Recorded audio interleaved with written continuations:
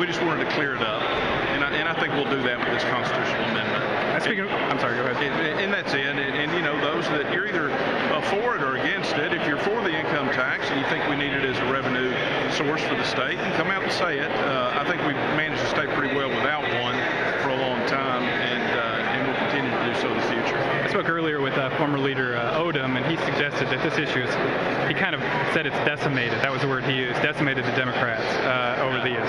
I would agree. It may decimate them a little bit more after looking at that list of those that didn't want to vote today. I think if you're in there, that you should vote on these issues, and the ones that didn't really need to explain to their constituents why they didn't if they were there, and what their opinion is on the income tax. I think it's important if they do that.